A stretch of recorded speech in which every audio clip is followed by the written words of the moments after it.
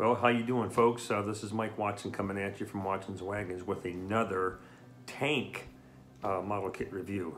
This time we're going to review a 1/25th scale British Centurion MkIII by Tamiya.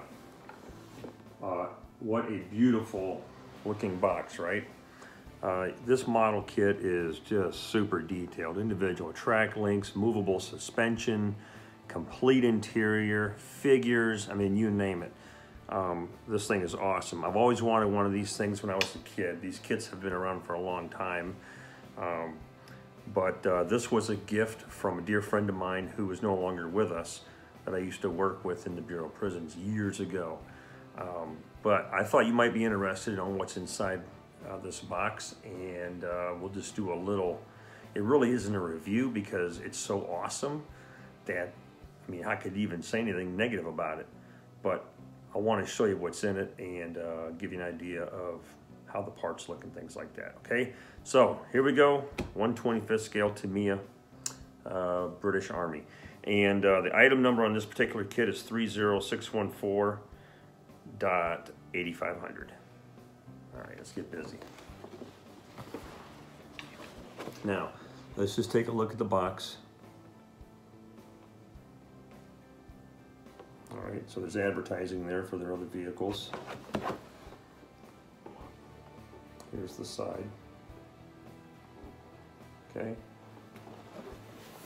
And the end.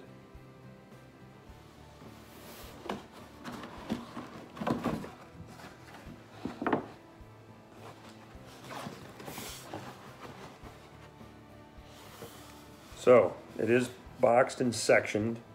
Anybody that got the 1/25th scale Tiger have experienced the same thing. I remember when I was a kid and I built that Tiger, boy, I had a great time with that. Now it does come with two sets of instructions, okay? One of them obviously in English, and the other, I'm assuming that's Japanese, okay? So, hua. Now, the graphics on this, these instructions are pretty cool. There's a couple of pages of vehicle history, which all tank kits come with. There's a really nice line drawing of the vehicle. Okay, kind of like a blueprint with identifications in there.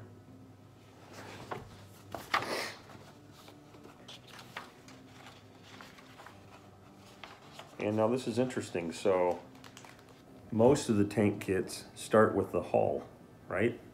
Build up the suspension, get the tracks, get it built up, and then work on the turret. This particular kit starts with the turret, all right, and all of its internal details. So that's interesting. It goes from turret to upper hull, suspension, and continues to work itself down all the way through. There's some nice black and white photos at the end here.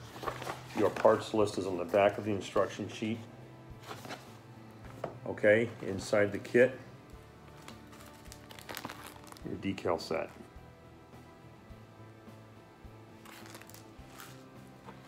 It's a package of hardware, coil springs, nuts and bolts, miscellaneous pieces. All right, your hull section, pretty good size.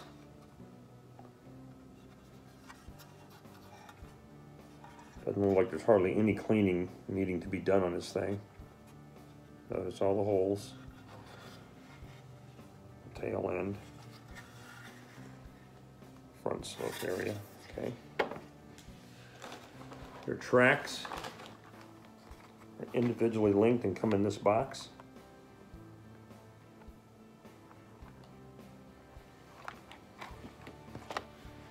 So I went ahead and unbagged all the parts for you so you can see them a little bit better.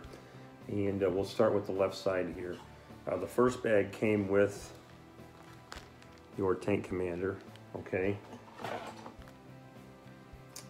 And portions of your turret,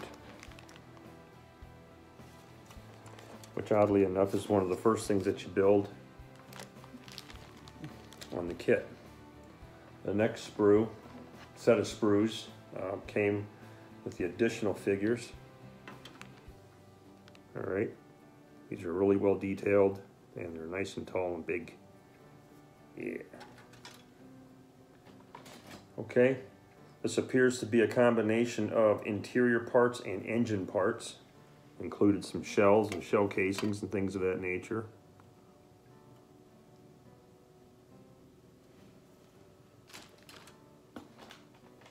In that particular bag, excuse me, in the third bag or so that's in here, you have your main gun and your main gun and your mantlet. All right, some turret parts, some hull parts, a little mixed bag of stuff.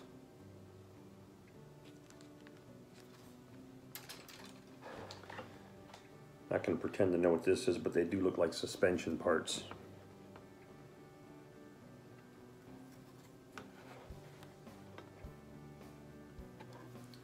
Okay, right side of the box. Now we're talking internal hull parts and some turret parts. Okay, basic engine details. Continue on with the same type of parts. It's a mixed bag of those internal pieces. Okay, those are molded in gray, by the way. All right.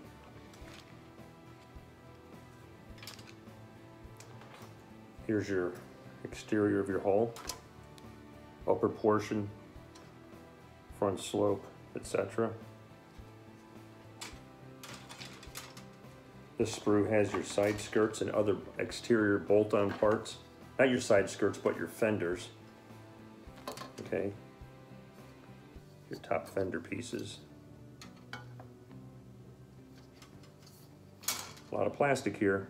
This one has your side skirts on it and suspension parts.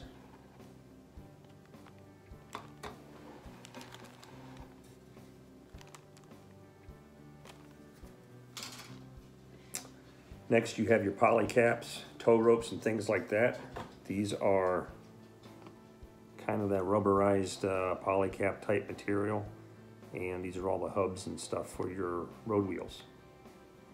Okay, and the last sprue that's in here is your road wheel set, sprockets and things.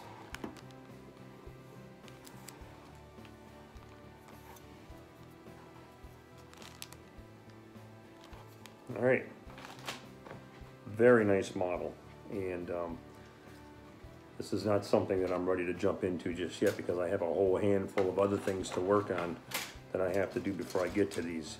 But thought you might like to see this particular model. It is really sharp, and Tamiya never fails, right? They always have a good product, and I think they take good care of us in the modeling community and give us a good quality product that we can all be proud of when we're done.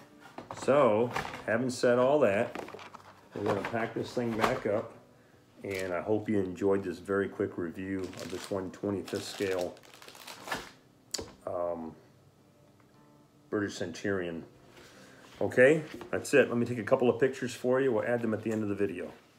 Thanks for watching.